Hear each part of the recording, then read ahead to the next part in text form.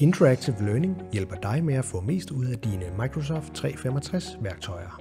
Her får du et tip, der kan gøre din hverdag lidt mere effektiv. Del effektivt dine filer med OneDrive.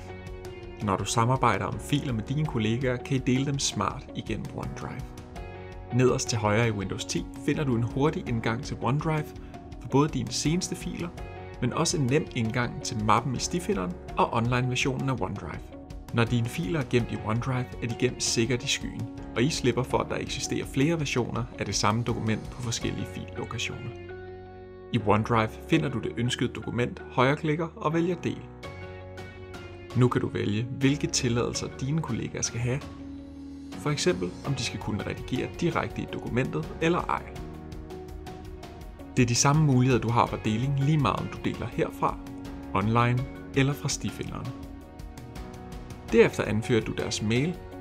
Du kan også generere et direkte link, skriver eventuelt en lille besked og trykker send.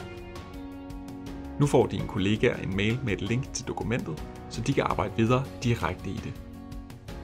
Vil du vide mere om vores læringsportal, så klik ind på interactivelearning.dk.